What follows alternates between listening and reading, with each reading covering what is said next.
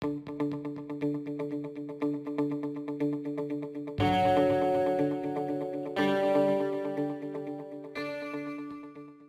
than ever, sports bikes are now inching more towards being ultra-focused track weapons with ever-shrinking dimensions, excessive power and knife-edge handling.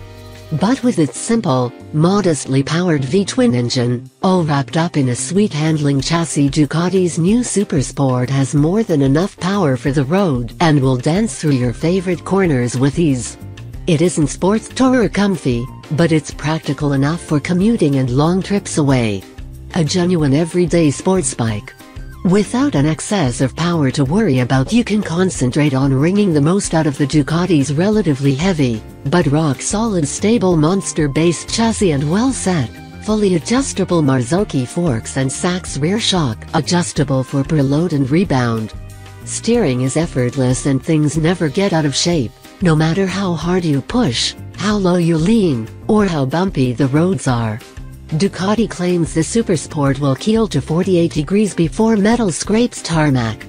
The ride is plush, controlled, and the standard Pirelli Diablo Rosso 3 tires give immense road grip. They're especially impressive in the wet. The 113 bhp liquid-cooled 937cc V-twin is a retuned hyper-motored 939/Multistrada 950 unit.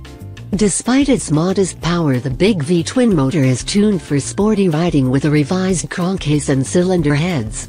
The ride-by-wire throttle is friendly, but the reworked engine doesn't have that instant, explosive, wheel-inducing thrust you get with the unhinged, foaming-at-the-mouth hyper-motored 939.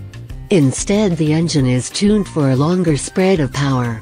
There isn't a whole lot of grunt at low RPM, so you have to work the motor hard for best results. The more you rev it, the deeper and harder edged the engine note becomes and the quicker the scenery blurs around you.